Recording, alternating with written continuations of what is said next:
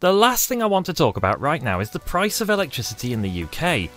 So let's talk about how much it costs to run a 3D printer. I've got myself 2 of these things and a couple of monitoring smart plugs, and I've been collecting data. A lot of data. Let's go. The cost to run a 3D printer is actually quite a hard thing to really pin down, because there's not only a lot of them out there, but there's also a lot of variables. I decided that I wanted to really focus on how they perform out of the box, rather than adding modifications like heat chambers, things like that. None of my printers have that, and I don't think they're that common. Anyway, without further waffling, let's get right into the data because there's a lot to cover. For this test, I printed 1 benchy on each of the 6 printers that I have in service, listed on screen now. A bit of foreshadowing here as well, because I've got this FL Sun Super Racer Delta printer that I haven't reviewed yet. It's probably going to be next video. Obviously, how much energy it takes to make a benchy will be a function of how much time it takes to make a benchy, so I decided it would be most fair if I just filed up the default profile for each printer in Cura and used the most default PLA setting on that profile. By and large, the settings are quite similar across the board, with the only exception being a couple of them had a default bed temperature of 50°, while most of them were 60°, or in the case of glass or smooth PEI, I had to change them to 60°C, otherwise the print would not stick. What I found in terms of time is on this chart here. The FL Sun Super Racer, notably, is probably being a bit of a show-off with its default profiles, but the rules are the rules. This is what they give you as defaults. And here's the results. You can see that the Super Racer wins by nature of its speed. You'll see in a moment that that's literally why it's winning, but right behind it is the Artillery X2, which we'll come back to in a minute. The most expensive benchy was the Ender 3. Both the direct drive modded Ender 3 and Steve were pretty much equal. From this data though, we can make this chart and we can see the FL Sun's secret. And if you look at the energy as a proportion of the time taken, you start to realise that the Neptune and the Sidewinder are both more efficient somehow.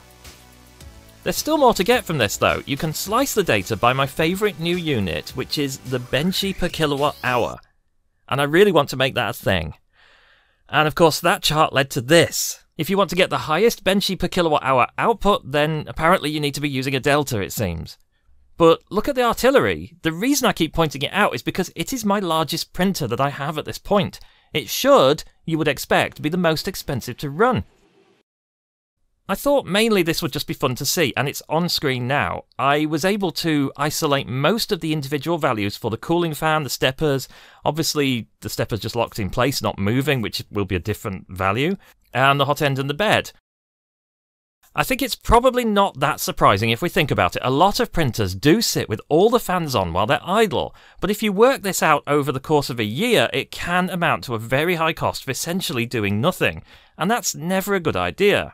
Furthermore, if you own a print farm with many of these printers, you might just want to think about turning off idle printers somehow. Again, I am impressed with the Sidewinder X2 for having almost no idle power consumption. As I've noted in past videos, it shuts down all the fans when idle, and this is something that would be nice to see in other printers too. If I show you a graph of all the printers just heating the beds for an hour, all running at 60°C, it looks like this. It's kind of very much similar to the results of the benchy thing before, so there's no surprises. It seems like running the bed for an hour takes around 70 watt-hours of energy. What I did want to see though is how it varies by temperature, so here's one graph of that on the Neptune 2S. This actually looks quite linear. The main reason I wanted to look at this was to see if you could save some energy by, for example, printing the first layer at 70°C on a PEI or glass bed, which is needed to improve adhesion, and then you could drop the temperature after you've put that layer down, but you retain adhesion by staying above, say, 40°C. I've done some tests with this in the past and I've had reasonable success, but obviously I wouldn't advise it on critical long prints. You do stand to save a fair bit of energy though by doing this, it looks like, so definitely worth thinking about. With all the results we have so far, we can actually start to get a bit closer to actually comparing like for like with these printers. If I show you this chart, where I've taken the benchy energy and divided it by the time taken, you can get raw watts average over a benchy print. I am aware that there will be an initial heat-up penalty when you first start the printers, but in the results I took half-hour versus 1 hour heat times, and I didn't find the difference to be notable enough, so I don't think it really puts these results into question. On top of this, I can also overlay the bed power usage. It's interesting how this is about half the total power for most printers. The FL Sun note is a bit of a weird one. I think it might just be Delta stuff. I think they work significantly differently from bed slingers, and so there's something in there that's using more power. Let's talk about the artillery though. In every test, it absolutely aced the power consumption statistics. I think I might know why as well. The artillery is the only Ender style printer that I have that has a mains powered bed. I think that might be what's going on. Every other printer is powering its bed through the onboard power supply, and of course, stepping that voltage down, and I think also rectifying it to DC, as far as I'm aware they are DC heated beds, this is going to cause some losses. And apparently from these charts, it's not that efficient. To tie all this up, I just wanted to make some assertions about the data. You might not agree with those assertions, and I might have made some mistakes, but I hope that broadly, this will summarise what I found. Firstly, printers don't use that much energy.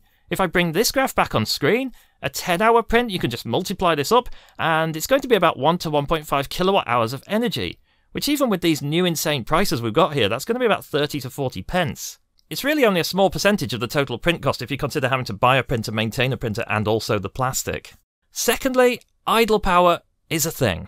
And even though it might not look like much on a per hour basis, if you can hear the printer, it's probably a good idea to turn it off. It seems like the louder the printer when idle, the more energy it's taking. Thirdly, a good half of the power at 60 degrees C bed temperature is actually typically from the bed. This goes up a lot with higher temperatures, so this is even more reason to not use higher bed temperatures unless you have to.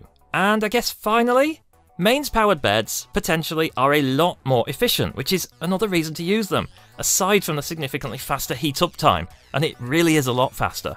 I would actually like to see, hopefully safely, the use of more mains-powered beds in future on printers. Anyway, that's that. As usual, check the links in the description and any other info, corrections, etc., and I'll see you next time.